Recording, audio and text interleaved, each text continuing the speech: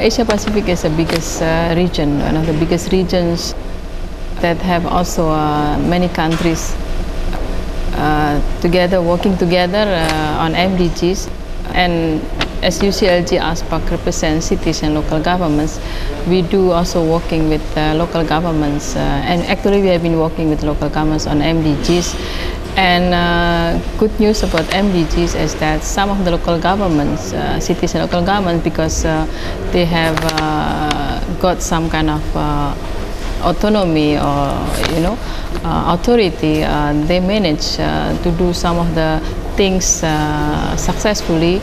Like for example, in the case of education, some cities and local governments manage to give free educations to students, like primary and secondary school students. There is rapid urbanization in our region, and although we don't have yet people live in the cities, I mean more than 50% people live in the cities, but the rapid urbanization is quite high.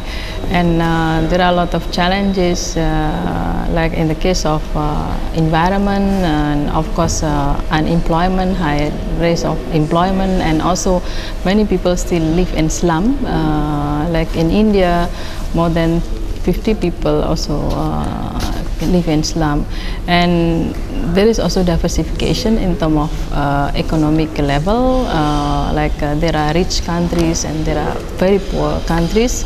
So these kind of things bring us challenges.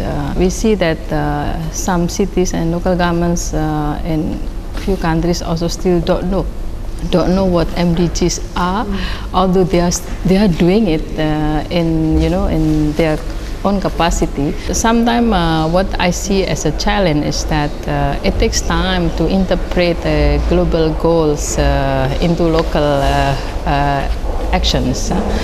Because in terms of MDG, for example, it took quite a long time to get local governments aware about this.